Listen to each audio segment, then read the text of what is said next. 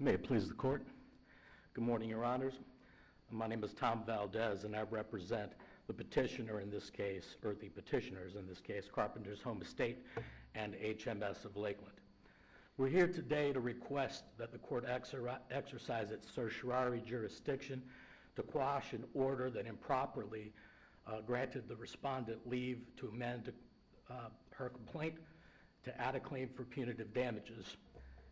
Certiorari relief is warranted in this case because the procedure employed by the trial court was not the procedure required by Section 4. I think your argument's pretty straightforward. Yes, Your Honor. And the point that concerns me that I'd like to just have you address briefly, I know you've addressed it in your filings, but talk to me a little bit about why this wasn't waived.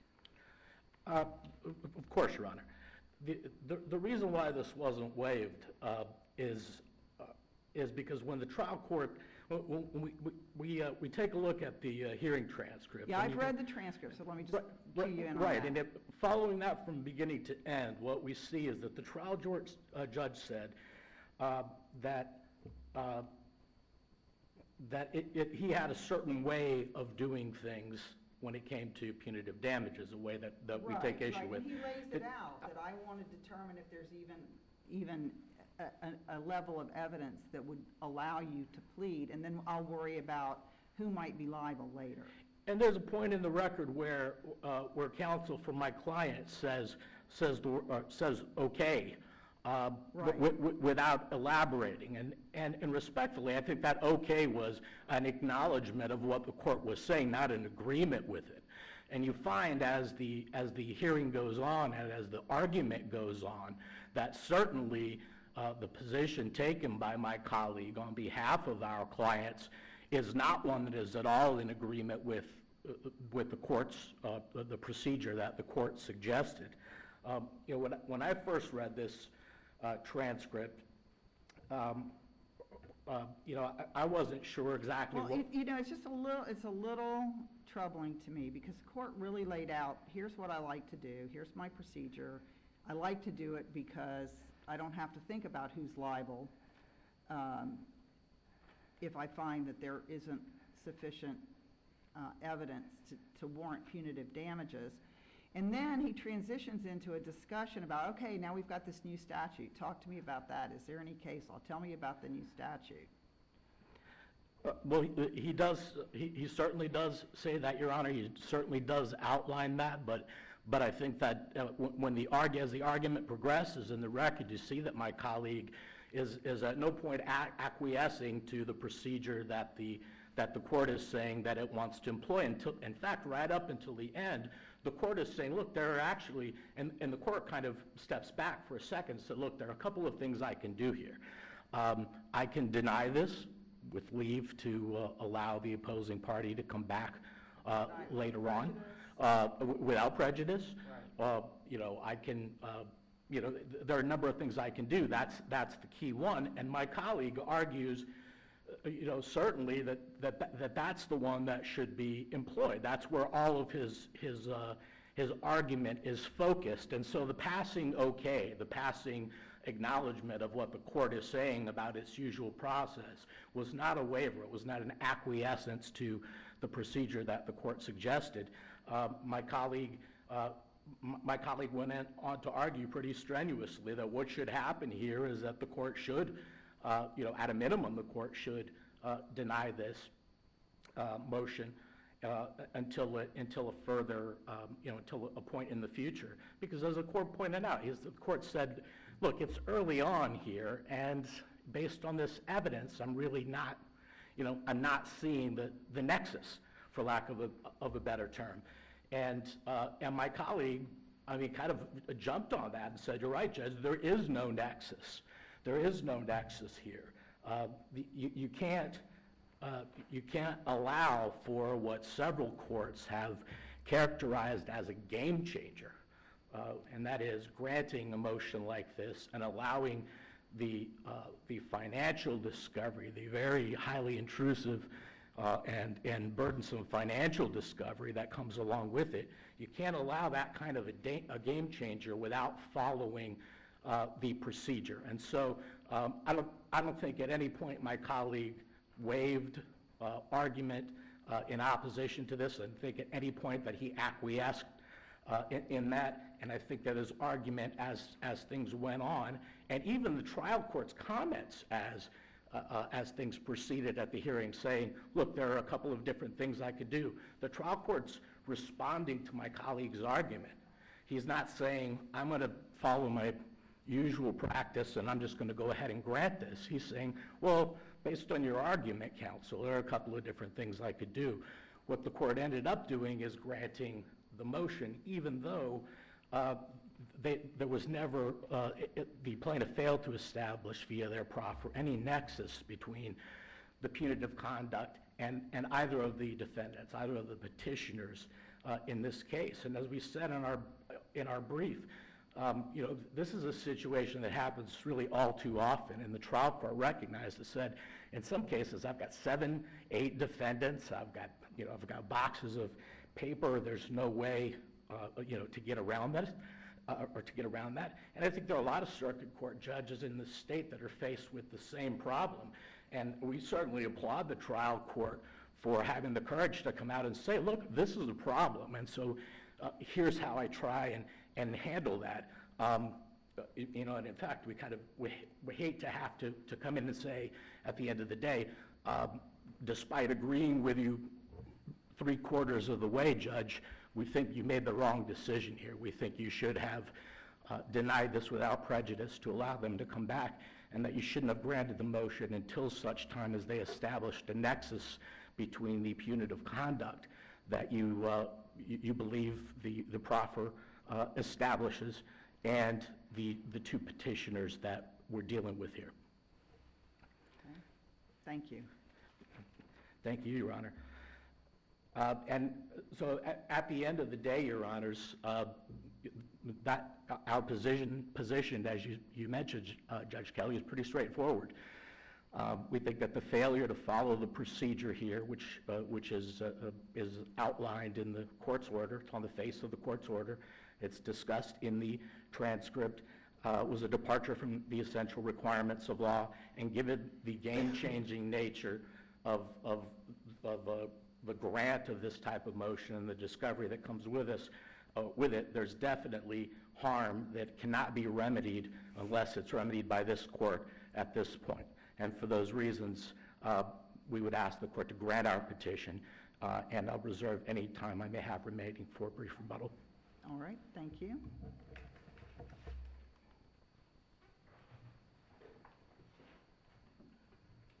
May it please the court, my name is Jim Wilkes.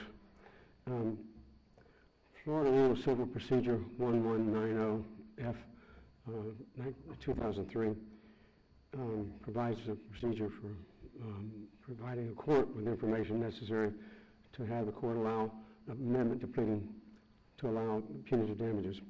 In reading the transcript, there was never any objection that I could find to anyone. I'm sorry, can you speak a little bit more loudly? Yeah, my hearing aids aren't working. I'm having right, trouble so hearing you. I'm afraid they're blocking my hearing rather than helping. In reading the transcript, there was an initial objection to admissibility of the surveys and reference of the expert to the surveys. And Mr. Cornell raised that as his point, and it was raised by Mr. Delgado that there were no surveys relied upon. Right. Yeah. So that was the only objection. But the trial court, in its order, didn't make the determination that's required by the statute. You agree with that, correct? No, I do not. Okay, then can you direct me where in the order the trial court made the statutorily required finding regarding vicarious liability? On the vicarious liability, he doesn't have to. This court's decided that. In NME versus Ruddock, the licensee is automatically liable without more. I don't believe that's what the statute requires. This court in 2 cases. First, NME versus Ruddock case involved a nursing home, and the question was whether the nursing home could be held vicariously liable for punitive damages, and the statute was interpreted that it could. In fact, it would and had to be. I know that. And thereafter, but the statute, the 2014 amendment requires a certain showing by clear and convincing evidence before you can amend to add the claim for punitive damages. And not only does it require a showing of the facts that rise to the level that would warrant punitive damages, but if you're seeking to hold someone vicariously liable, you also have to meet the requirement of clear and convincing evidence that they were, I can't remember the language of the statute, but that they were aware of it, or ratified, condoned. You have to forgive me, I don't remember the language of the statute, but it requires a showing with respect to the party you're seeking to hold vicariously liable. There's two problems with that. First is the statute's unconstitutional. Okay, but that's not in front of us, so we're just... It is raised in the brief, yes it is. It's in front of you. We've raised the unconstitutionality of the statute in the brief. And the second issue is that we didn't get the opportunity I might have liked. We've attempted to take this to the Supreme Court. The Supreme Court said they didn't want to do it in the abstract. They wanted to see it in a real case.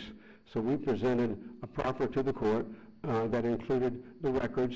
Now, their argument was that the records weren't authentic. I'm not sure what you're referring to now. There's been an appeal that was filed in the... Can we stick to the record in this case? Yes, okay, and the record in this case was the judge made a finding, an aggregate finding, at the end of the presentation of the evidence. And the only objection to the evidence was the surveys. I didn't recall any argument to the trial court about the constitutionality of the statute. The judge asked, he says, has anybody interpreted the statute yet? Right. Mr. Canal said no one has interpreted the statute in no court. In reality, I believe the Florida Supreme Court has ruled that the statute can be challenged, but it would have to be challenged in a real case such as this. If, for instance, they had said, we object to the presentation of Ms. Ohio's proffer, her expert report, which the court relied upon, we would demand that the court have her present and have a trial here. We would have objected, and that could have been resolved, and then that might issue be before this court. But in this case, they chose not to do that. They objected, and they made an argument on the surveys and her reliance upon the surveys. And the second thing was they said some of the records might be inadmissible. They made a global statement, and they did it through a motion to strike. And the court said, we'll defer that, and they said, okay. So they accepted that. As to the nursing home, the finding, regardless of who's at fault, whether it was the management company or not, the nursing home would be liable, and is liable for vicarious punitive damages under the NME versus Reddick case, this court.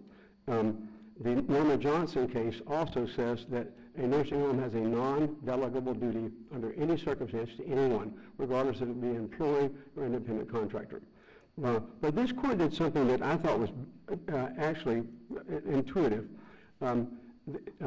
He stated that these cases usually involve multiple LLCs and laborers to go through, and that's what the statute was designed to address, was the passive investor versus the active operator, and the 214 statute. The court asked about it, and it was volunteered by Mr. Valenti. He said that this is not one of those cases, Your Honor. This is not that kind of case.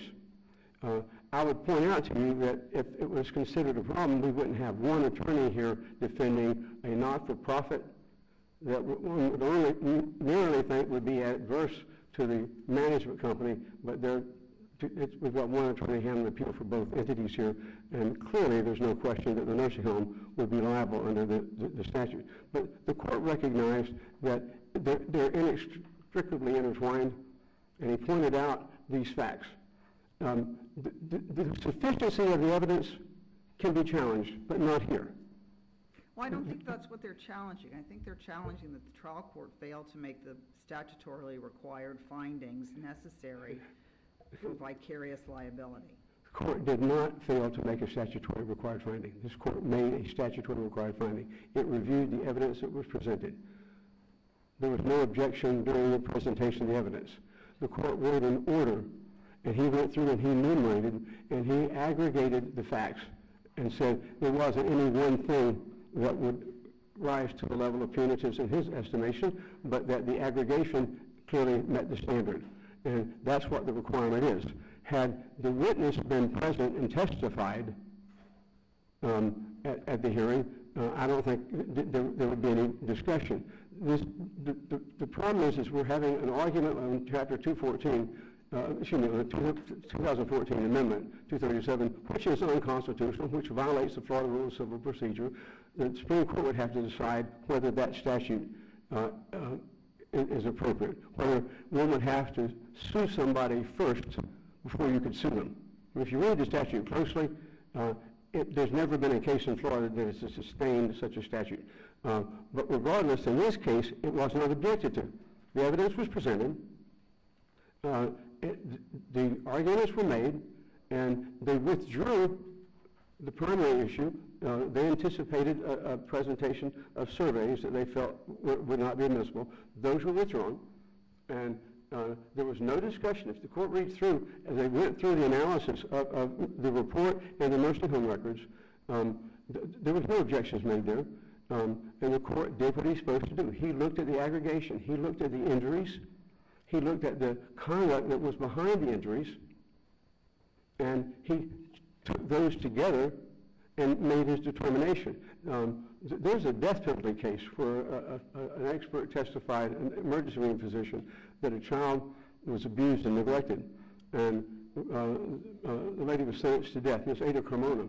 And the Supreme Court felt that was sufficient. That conclusory summary by the expert was sufficient to support a death sentence. Later, on other grounds, remanded to life in prison. Under this set of circumstances, the argument is solely directed to the sufficiency of the evidence and whether this is a punitive case or not. The procedure was followed as its rules require. The statute does not have a procedure, and it's not up to the legislature to tell the courts what their procedures are to be. Well, but you just said the statute doesn't have a procedure. Excuse me? You just said that the statute doesn't require a procedure. The statute cannot require a procedure. Right, and you said it didn't. It doesn't. Okay. So the rule of procedure, Rule 1190F, was met. We met it clearly, squarely, right on the nose. It was met, and that's what's required. If the Supreme Court were to come in and adopt a rule that says you're to have a hearing, an evidentiary hearing, where you present witnesses and people come into court, and we have a plenary trial, we would have another issue then with access to courts, because it would mean you'd have to try cases against people that aren't parties to a lawsuit. But the statute's more encompassing. There's punitives. The punitive part hasn't really changed that much, other than the argument admissible evidence. As the court said, what's admissible at the pre-pleading stage. I read that in the transcript. And I think that the court squarely addressed the issue of how do you determine what's admissible at a trial before the trial. Well, thank you. Thank you. I think we understand your position. Thank you. Brief rebuttal, Your Honors. The trial court, based on the evidence that was proffered, did make a finding that there was a reasonable basis to believe there was punitive conduct here. However, there's no place in the order or in the transcript where the trial court made an affirmative finding that there was a reasonable basis to allow respondents to add a punitive damages claim against either of the petitioners. The court just did not make the requisite affirmative finding of a nexus between the punitive conduct and the petitioners, and for those reasons we would request that the court exercise its certiorari jurisdiction, grant a writ of certiorari in this case, and provide further guidance for the bar and the parties in this state regarding the process at issue in this case. Thank you. Thank you.